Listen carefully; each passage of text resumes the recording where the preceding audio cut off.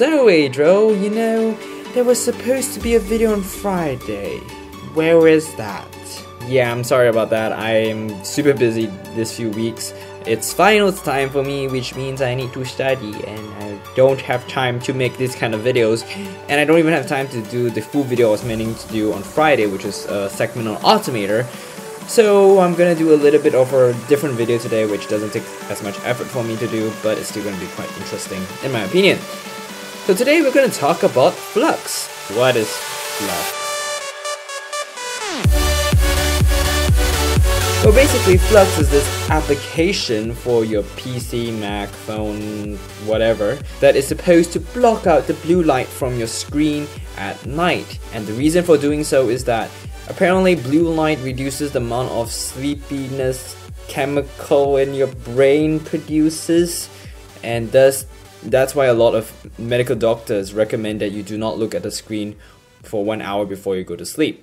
Flux attempts to fix this problem by blocking out said blue light, and in return you get an orange screen, which is supposed to be A, nicer on your eyes, and B, help you to sleep better. So as someone who uses the computer almost the whole day and sleeps pretty late at night, I decided to give this a shot. So I first installed it on my workstation PC, which is the computer I use to do all my homework, all this editing and whatnot. The install was pretty simple, but once I launched the app, I immediately noticed a problem.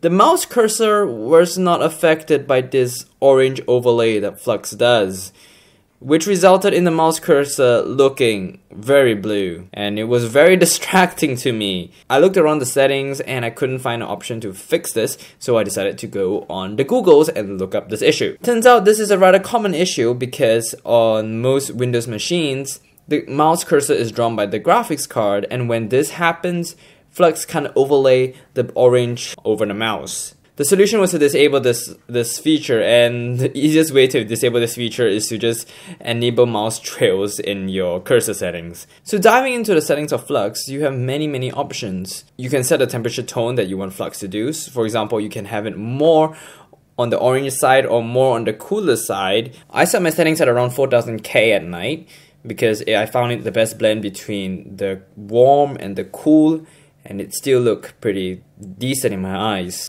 In the settings, you can also set when Flux activates. You can set it to activate all the time, or you can set Flux to activate depending on when the sun sets and when the sun rises.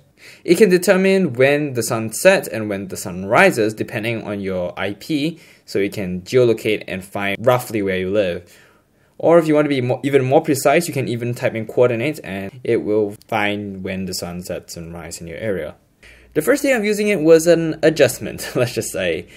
It looked nicer to my eyes. The warm tone of the screen made my eyes feel quite comfortable, really. However, because this is my first time using it, colors looked off. Everything had an orange tint to it. And as someone who cares a lot about color because I work with a lot of photo and video editing, it kind of bothered me. However, within like 5 days, I was totally adjusted to it.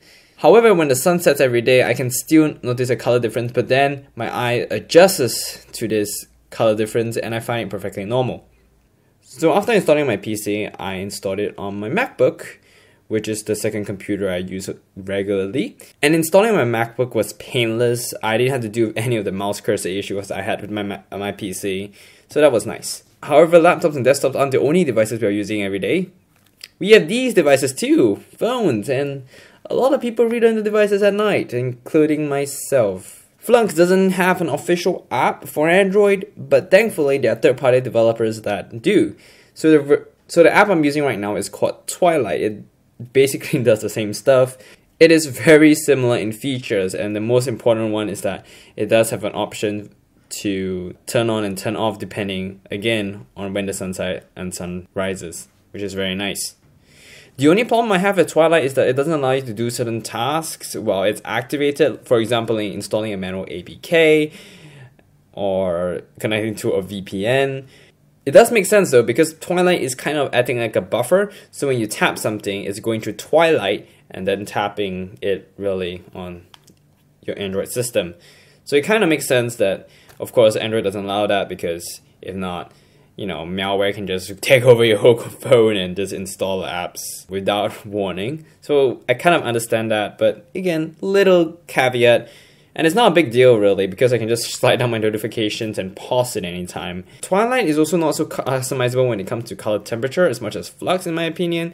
So that's kind of a little thing, but still, I like it a lot. There is an official Flux app for iOS, but the problem is you need to be jailbroken to use it. It's a problem with iOS really. iOS doesn't allow you to have that much customization as Android, so you can't have that without jailbreaking. Now the thing about Flux is that it removes the blue light supposedly, right? And overcasts an orange color over your screen. So it's going to adjust colors. And for me, who again deals with all this photography, videos, editing stuff, it's probably going to affect me, right? Short answer, yes it does. No, I think of myself as being pretty sensitive when it comes to color. But after a while, I got so used to Flux that I ended up accidentally editing photos while Flux was enabled. In fact, I wasted like 1.5 hours that night because I totally forgot that it was enabled, and when I woke up the next day I was like, oh, why does all the colors look off? Oh, that's why. So yeah, Flux does change the colors, but it can be so unnoticeable at night that you accidentally do what I did, and that was kind of annoying.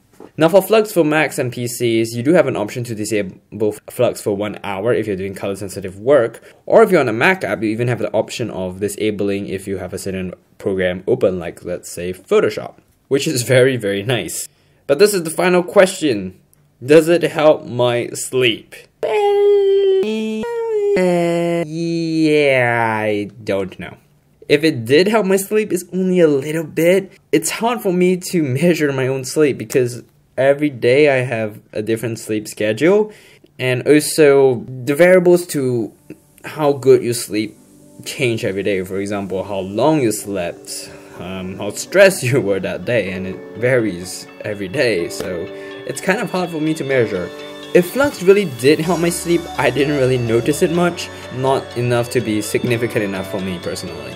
However, one thing I really like Flux for, and the main reason why I'm keeping it, is because it makes the screen look nicer to my eye. Like I said, I work with my computer into very late hours of the night, so eye strain is a big problem for me. And with Flux enabled, I don't find myself getting as much eye strain, which I like a lot. And that's the main reason why I'm keeping Flux, and that's why I recommend Flux. So this is my final thought on Flux. I like it because it reduces my eye strain, and as far as helping my sleep goes, it might have helped, but not that much to make such a significant difference for me. Alright, I hope you did enjoy this actual project, and I'll see you guys later. Bye.